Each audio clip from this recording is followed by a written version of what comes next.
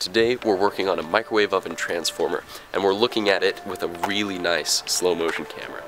It's gonna be awesome.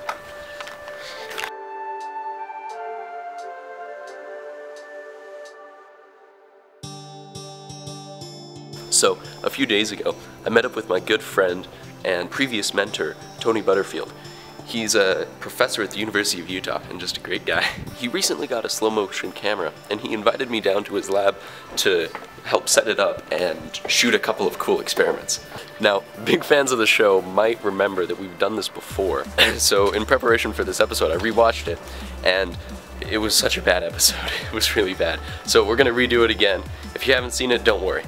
Just don't even worry. Today, you're gonna learn all you need to know about microwave oven transformers. Let's actually take a look at an arc in slow motion.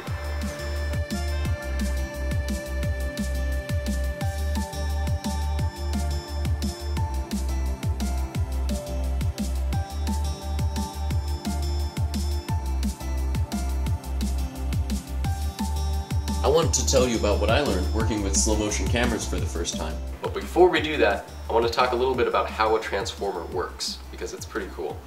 To talk about transformers, we're going to have to talk first about electromagnets. Now, you may have seen this before, where you take a nail and you wrap a coil of wire around it and plug that coil into a battery, and that'll turn the nail into a magnet that you can pick paper clips up with. It's kind of cool. It's a nice little science experiment. So what we've done there is we've turned electricity into a magnetic field.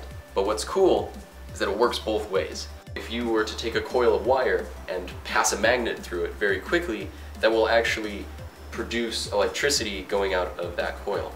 And this is how almost all of our generators work today. We move magnets through coils very quickly. Now imagine you were to take two electromagnets right next to each other.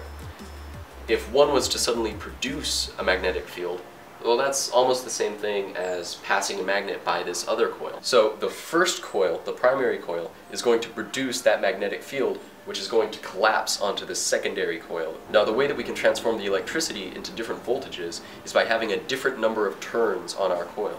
In this case, we're going from a low number of turns on our primary to a high number of turns on our secondary, and that's going to allow you to step up the voltage. It's going to give you a high voltage transformer.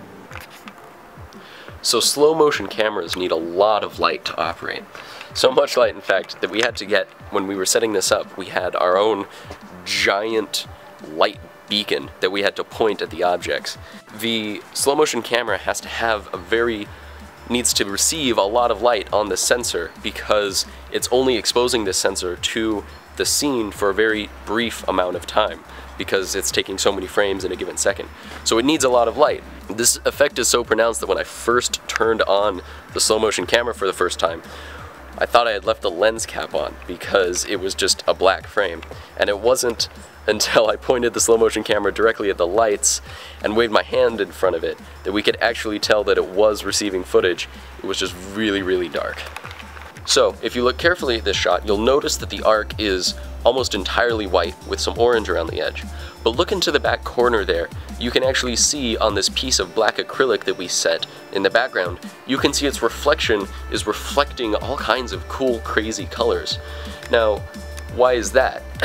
Well, what we thought it was the arc was actually just blowing out the sensor. It was too bright for it to detect the different colors. And the reflection in the acrylic was actually dampening the light enough that the light sensors could pick up and distinguish the difference between different colors and show up on the screen.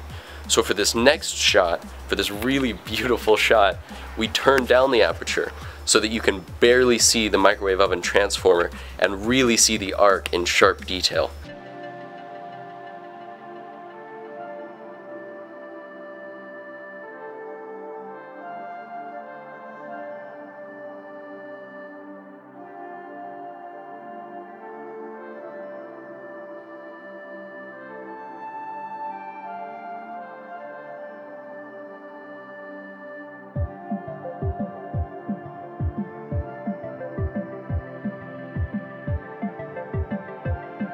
So these colors are actually coming from the molecules in the air itself, and the power of the arc is actually exciting these molecules and fluorescing them. This is the same process that makes neon signs work, and I think it's fascinating to see this process at work not in a glass bottle or in a noble gas, but instead in the atmosphere around us.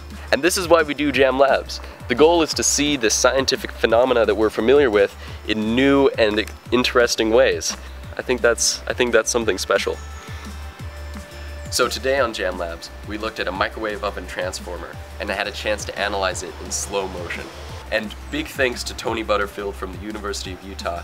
Without your help, this episode couldn't have been possible, and I really appreciate it, Tony.